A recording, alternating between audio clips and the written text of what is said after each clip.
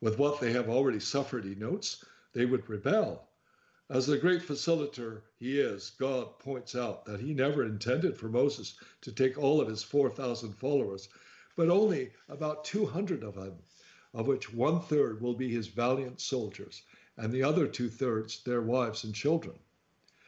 As for the others, God points out that the land of Canaan is a large and luxurious oasis north of the desert of Sinai, and this will serve as a temporary home for those ill-inclined or not able to travel for a long distance, a temporary promised land, as it were. God reminds Moses yet again that wherever his children go, there will be danger and suffering. Noblesse oblige, they are the chosen ones, and that's the way it is. It will not be easy to cross the Sinai Desert towards Canaan, and Moses will have to find a second in command to lead them as well. And I will create upon every dwelling place of Mount Zion, and even upon her assemblies, a cloud of smoke by day, and the shining of a burning fire by night. For upon all the glory shall be a defense, says the Lord. Remember, Moses, I shall always be at your side to guide you and our people wherever you shall be.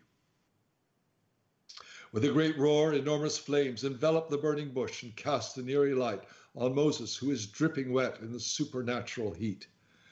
Suddenly, the burning bush disappears. The temperature returns to normal, and the first light of morning appears in the east. God has taken his leave of Moses, and in his place is a heavy stone tablet emblazoned with the 10 Commandments that Moses is to carry down the mount. Moses shivers and looks around, does not see God, and picks up the tablet with a great deal of effort. It is strangely heavy and cold, as if it had never been stuck in the burning bush. It is a blue sapphire stone and numbered with the first 10 letters of the Hebrew alphabet, or 1 to 10 in our number system. He studies the engraved text and realizes what he must do. During the next several hours, he makes his way down gingerly to the bottom of the mount with a tablet on his shoulder. The boy was suddenly aware of 2 old men arguing as they stood at the entrance to the reading room. Look, dimwit, there's going to be a war in the Middle East. Yeah, goddamn nuclear war. It'll never get to that stage. It's all threat and bluster. These guys in charge in Iran don't really want war. Bullshit. Nobody wanted the First World War in 1914, but they got it anyway, didn't they? Yeah, but the Israelis aren't stupid. Look, no one's stupid out there, but wars happen. It's human nature. The boy tried to block out the argument the way he blocked out the traffic noise coming from the street below, but his thoughts wandered back to the argument. If it's nuclear war, the whole world will get dragged in. It'll be the end of the human race. We'll be extinct. The boy placed his hands over his ears and rapidly slapped his palms against his ears. The sound they made deadened any exterior noises and voices.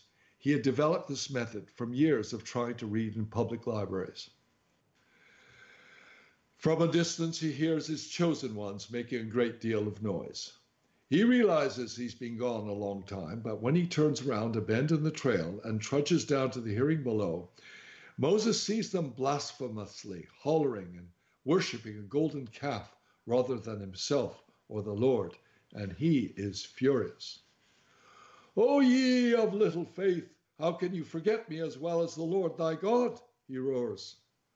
With all his might, Moses casts the tablet at the golden calf, breaking the stone in half and the calf to pieces. You do not deserve everything I and the Lord have done for you. We have put so much faith in you, but you have put no trust in us. He scowls with fury and impatience at the weakness of his people. Suddenly, he realizes that they are only mortal like he is, that they make mistakes and that he must trust them just as he is asking them to trust him. However, I am willing to give you another chance. I will leave you yet again to consult with the Lord and hope that you will dispose of this golden calf and repair the tablet. Ponder and reflect upon what I have told you and change your evil ways and I will return in 7 days and 7 nights at the latest, or whenever I will have been able to make contact with the Lord, our God. Moses then turns away from his flock of followers and goes back up the hill. Having been so angry with his disciples, he does not stop to bathe or eat, but instead takes to the mountain trail immediately. When he finally arrives several hours later at the clearing, he is delirious with hunger and thirst, and just like before, God appears once again as a burning bush. God first scolds Moses and tells him that he must control himself and be patient with his people. He shouldn't be throwing tablets around just because his children lack faith. They will have to learn to have faith, just as Moses has. Moses should trust in all his children and let them keep the repaired 10 commandments tablets safe. All right, well, that's the beginning of the first part of the Second Promised Land. I will be reading the second part next time. To read the complete versions of the Second Promised Land and or other works by Richard Bonte and other people, please go to richardbonte.com and click on Purchase Books Now. This is Richard Bonte. So I'd like to thank our guests for being on Curmudgeonly Yours today. And please, if you like what you heard, send me an email to richard@richardbonte.com. And if you didn't, please keep your comments to yourself. Remember, this is Richard Bonte and Curmudgeonly Yours on Society Bites Radio, where everything is what it seems, nothing is what it seems, and what is not said is often of most interest.